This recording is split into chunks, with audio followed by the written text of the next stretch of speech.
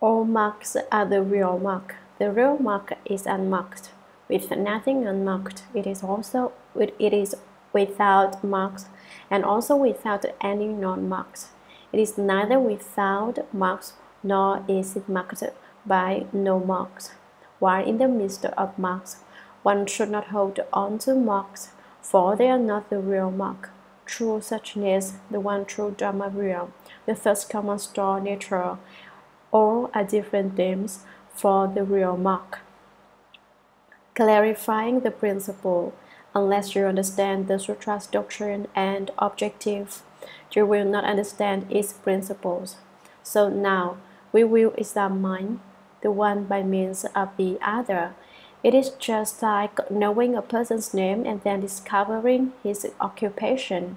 The principles of this sutra are faith, vows, and practice, holding the Buddha's name. These are the three prerequisites of the Pure Land Dharma door. One who goes on a journey takes along some food and a little money. One who wishes to go to the land of ultimate bliss needs faith, vows, and the practice of holding the Buddha's name.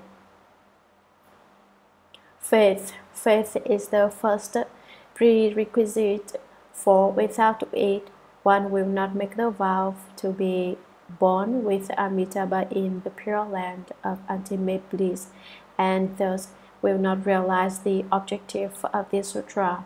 You must have faith in yourself, the land of ultimate bliss, cause and effect, and noumena and phenomena.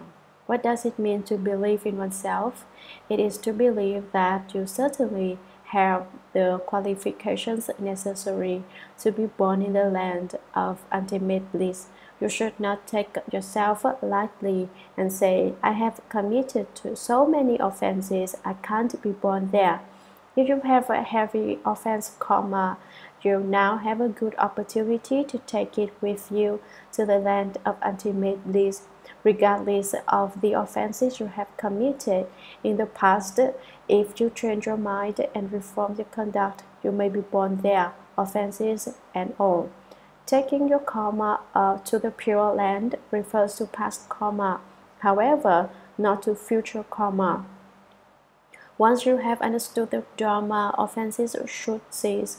If you continue to offend, you will absolutely not be reborn in the land of ultimate bliss. You may recite the Buddha's name and bow to the Buddha, but you will only be making investments in future Buddhahood. You will not, in this life, be born in the land of ultimate bliss because you clearly understood and yet deliberately violated the rules of the Dharma. Before taking refuge with the triple jewel, doing things which are not in accord with the Dharma may be excusable, but to continue such behavior after taking refuge increases the gravity of one's offenses. Knowing your error, you must truly change your faults and say, I most certainly can be reborn in the land of ultimate bliss. Secondly, you must have faith in the Western land of ultimate bliss, which is hundreds of thousands of millions of Buddha lands from here.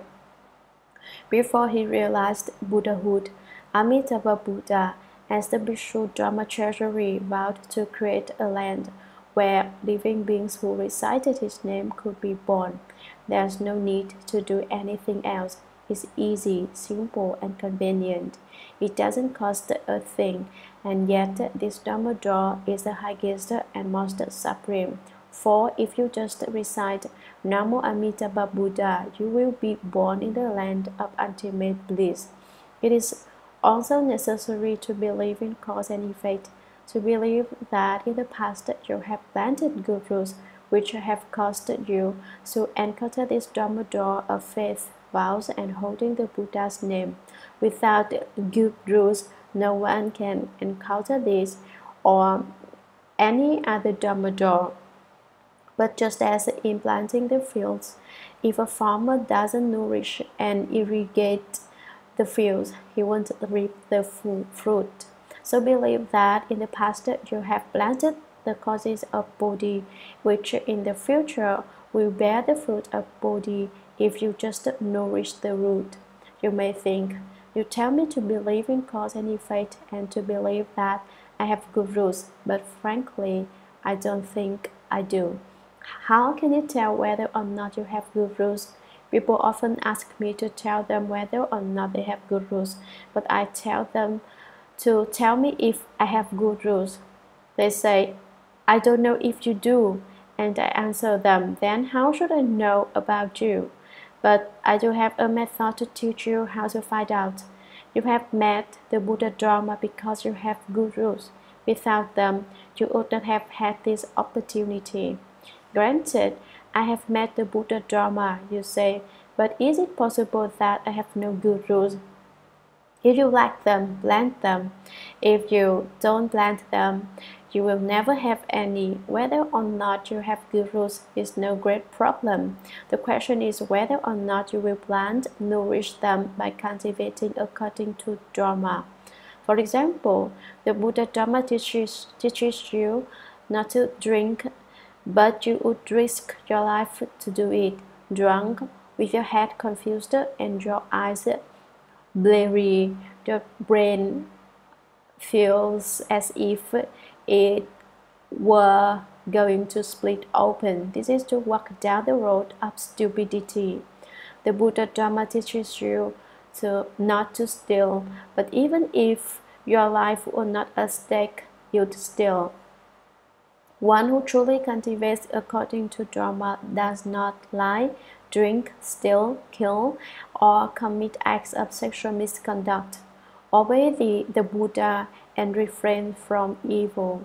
Do not think that minor faults are unimportant, but it's just the minor faults that drag one into the house or into the paths of hungry ghosts or animals.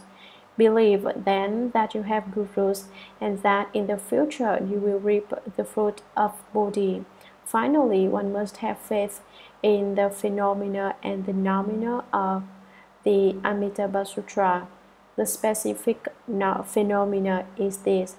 Amitabha Buddha has a great affinity with us and will certainly guide us to Buddhahood. The nominal principle is this. We know the great affinity exists because without it we would have not met the Pure Land Dharma door. Amitabha Buddha is all living beings, and all living beings are Amitabha Buddha. Amitabha Buddha became Amitabha Buddha by reciting the Buddha's name, and if we recite the Buddha's name, we too can become Amitabha Buddha. We should cultivate according to the phenomena and the nominal principles. The Avatamsaka Sutra speaks of 4 Dharma realms: the Dharma realm of unobstructed phenomena, the Dharma realm of unobstructed noumena, the Dharma realm of noumena and phenomena unobstructed, the Dharma realm of all phenomena unobstructed. Considering the 4 Dharma realms and speaking from the standpoint of our self-nature, we and Amitabha Buddha are united in one, and therefore we have the qualifications to realize Buddhahood.